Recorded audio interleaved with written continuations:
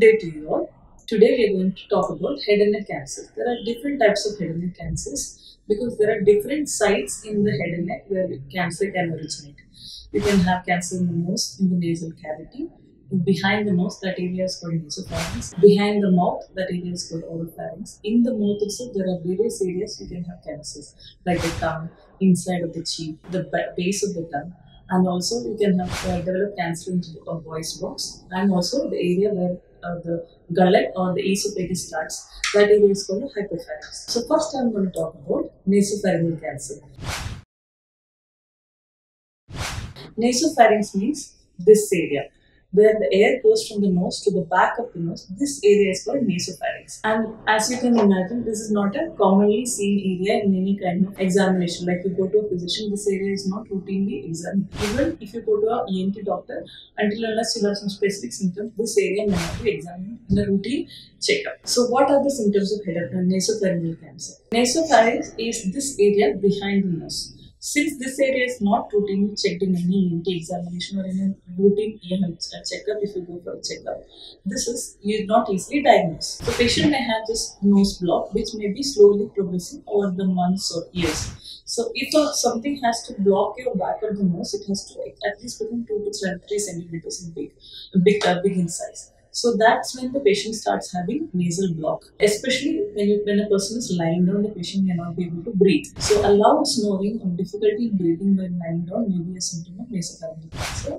And especially this cancer is seen in elderly, who are above 60 to 65 years of age, and more commonly seen in men than women. So sometimes the nasopharyngeal cancer, before it is becomes bigger in the back of the nose, it can have lymph node enlargement. The cancer cells can migrate to the lymph node in the neck and present as lymph node swelling in both the sides of the neck. Since the nasopharynx is structured in the midline of your head, the lymph nodes can go to either side of the neck. So any lymph node enlargement in an elderly patient which is not reducing more than 2 to 3 weeks, you have to suspect this. Another symptom is patient may have come with reduced hearing. So what happens? Nasopharynx is the back of the nose that also houses the eustachian tube buildings. Eustachian tube is a tube that connects the ear to the nose. This tube ends in the back of the nose at the region of the nasopharynx. When the tumor enlarges and becomes big, the end of the eustachian tube, which is at the back of the nose, may get blocked. So this causes the fluid to collect behind the eardrum, that is called serous otitis media. So these patients may present with a hearing loss, which is due to fluid collected behind their eardrum. And if the patient has this and multiple medical treatment have been unsuccessful, then we have to suspect this. What causes nasopharyngeal cancer? This nasopharyngeal cancer was not very commonly seen in India. It was actually initially discovered in China, in some provinces of China.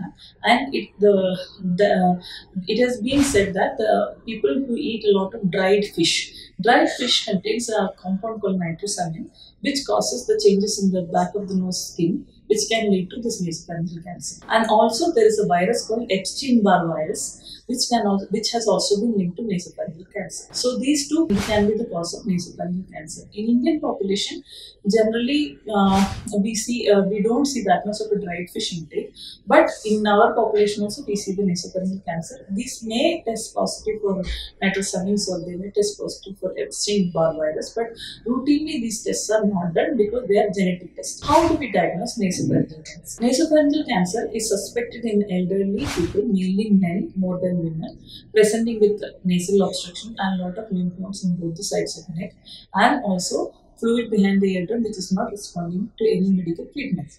So how do we diagnose this?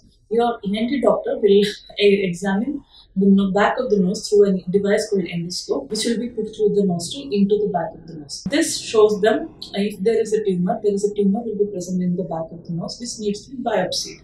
Biopsy involves taking a small piece out of the tumor and sending it for examination under a microscope. This diagnoses the cancer, and next stage after the diagnosis is staging the disease. Diagnosis tells you what is the type of the cancer. Staging tells you the extent of the cancer. How do we determine the extent of the cancer? We can either do a CT scan of the nose or CT scan of the nose with chest. This was the conventional method earlier, but nowadays we have a device called PET scan, which involves the whole body scan, and it covers from head to toe your whole body scan. And if a tumor is present, we determine what size is the tumor, how big it is, what all structures it is involving locally, and also if it is spread to the lymph nodes, how big are the lymph nodes? Are the lymph nodes immobile, or are they very big and they fixed to the structures in the neck? These data will help the doctor to determine your treatment. The tumor extent and the extent of the spread will form the basis for your treatment. How do we treat cancer of the nasopharynx? We treat cancer of nasopharynx by giving radiation therapy and chemotherapy. In stage 1 and stage 2 nasopharyngeal cancers, that means the tumor has not come out of the nasopharynx itself, we use only radiation therapy, or sometimes in the stage 2, sometimes even we can do chemotherapy. But in higher stages, you have to use radiation therapy with chemotherapy. Usually, surgery is not the preferred form of treatment in this cancer because the access to the area was difficult before the invention of endoscope, and radiation gives as good results as surgery in the nasopharyngeal region. But in cases which are not responding to radiation, or when the tumor has come back after many years of radiation, surgery may become an option.